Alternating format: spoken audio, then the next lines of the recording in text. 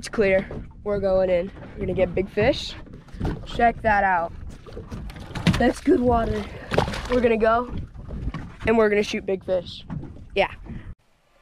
Okay, so I'm gonna do a voiceover narration thing for this video and start the day off with a nice mutton. Just dive down, a good shot in him, and I'm trying to secure him.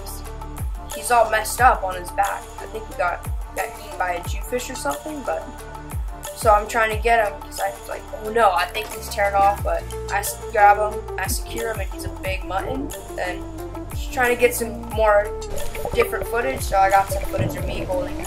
I was really stoked. It's a nice big mutton. He was like 24 inches or something like that.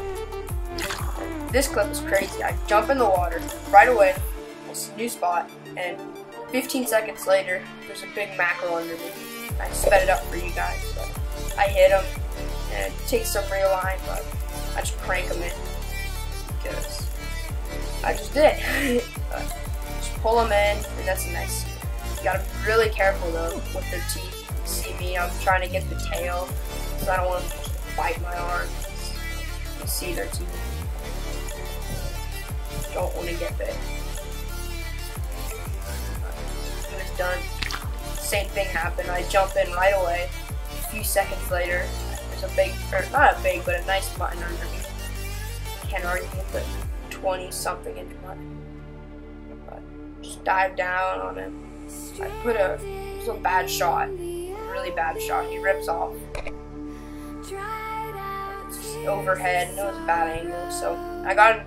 Grabbed my dad's gun, went over to the boat, and then he was just sitting right there, and just put a headshot on him, and pulled him right back in, and he was a nice mutton.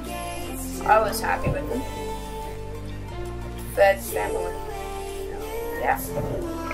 Just really want to secure your fish as fast as possible, because you can lose it any second. And of course, here's my dad missing a fish. I think it was a porgy, but just some cool footage.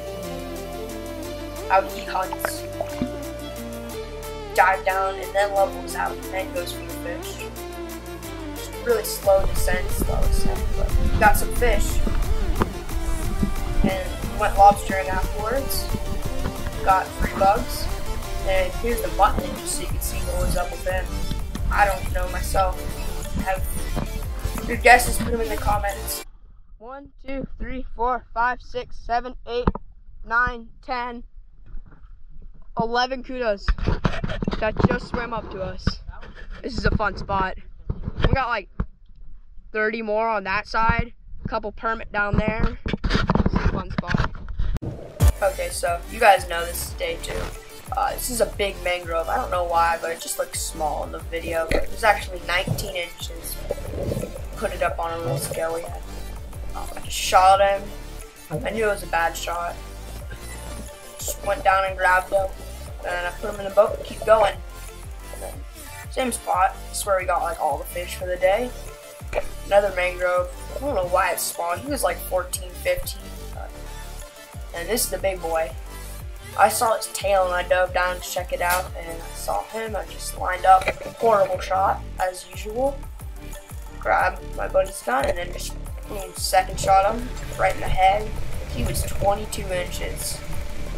That's conservative with the tip. So, great way to end a great weekend. Yeah.